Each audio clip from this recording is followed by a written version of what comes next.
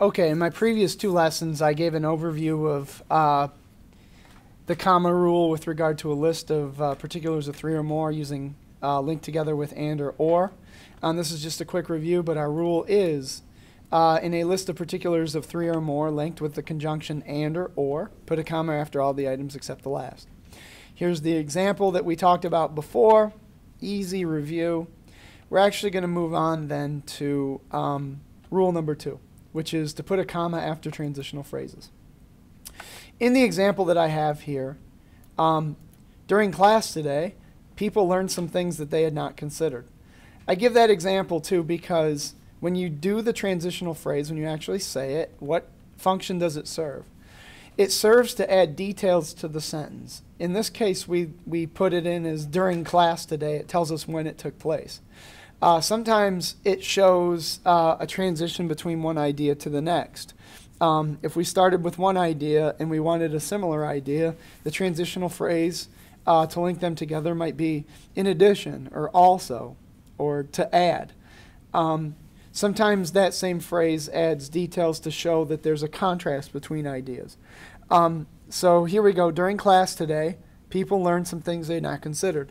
And when you read it, there is a natural pause at the end of the phrase. And that's why the comma rule applies. And as somebody who reads a lot, that transitional phrase and having that comma be at the end of it really cleans up the flow of a sentence. You do want to have somewhat of an interruption there when you're trying to comprehend what you're saying. The same thing is true as when you're reading it. There ought to be a stop in the flow, and it makes it clearer what the reader or writer was trying to convey to the reader. I'll give another example. For example, we learned some grammar rules. Now we take a look. The transitional phrase that we have there is for example, and then the comma falls after it. Now, one of the things that I would encourage you to do as part of this video tutorial is to go to the website that I've highlighted here. And I'm actually going to pull the website up. This website, put together by the University of Richmond Writing Center, is one of the web pages that I use as a teaching resource, and I would really like for other people to use too, especially with regard to this rule. As I go through, there's types of transitions like those for illustration. Thus, for example, in other words, in particular, contrast, on the contrary, contrarily, notwithstanding. I'm a big fan of however or nevertheless. I like yet, in contrast. On the other hand, those are all very good contrasting transitional phrases. I've actually used these conversely. The website also shows there's ones for addition. There are those that show a series of time, like first, second, next, finally.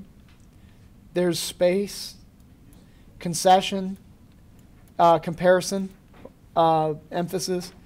And this website is a very good resource, and I actually use this to teach transitional phrases.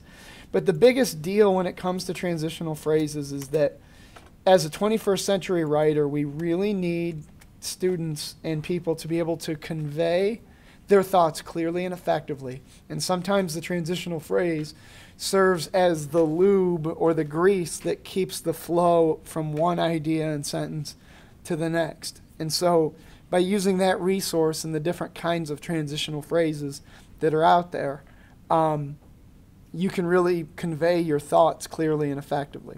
So that's the overview of the rule on putting a comma after a transitional phrase. Just remember, there's a natural pause after a transitional phrase, and that's why the comma needs to be there.